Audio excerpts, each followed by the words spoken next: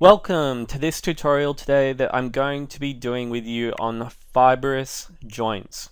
Over the last few videos we have discussed joints and taken a deeper look into synovial joints, but what about our fibrous joints? Well, fibrous joints within the body are classified by a joint that is created by fibrous tissue, namely dense connective tissue.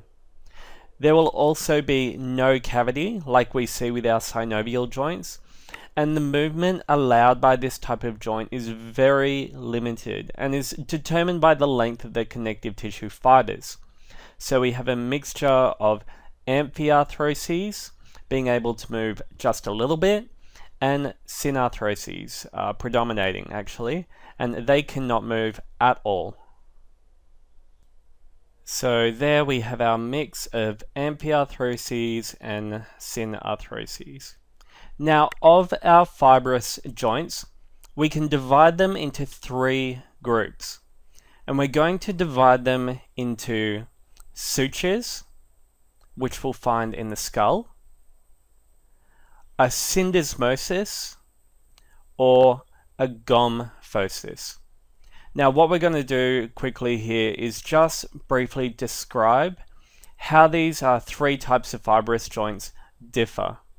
So if we start with our sutures, the first thing we will note is that they are only found within the skull. And the term suture refers to it appearing almost like a seam between the bones. They consist of only very, very short connective tissue fibers that connect to the periosteum of the bones.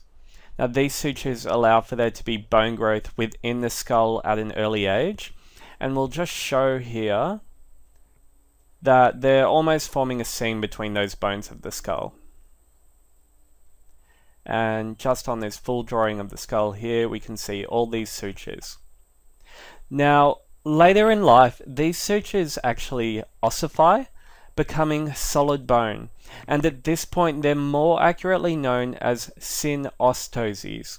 Now if you get confused between those two terms, just remember that ost or osteo means bone, so that's not referring to a ligament. Moving on to our syndesmosis, we will first note that these joints are connected exclusively by ligaments, with the term syndesmos meaning ligament.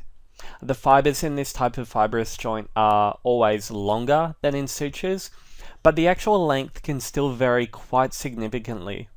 As we can see here with the distal tibia and fibia connecting, the fibers are relatively long, but still only limited movement is allowed. Now functionally we would usually call this a synarthroses, but because of the slight movement, some authorities define it as an amphiarthrotic joint.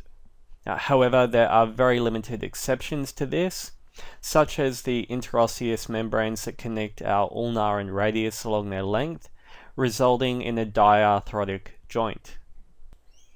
Now our last and most simply defined fibrous joint is a Phocis.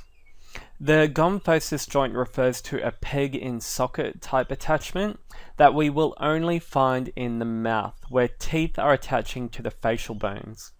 This connection is made by the periodontal ligaments, and you can think of these types of joints as if the teeth were hammered into place.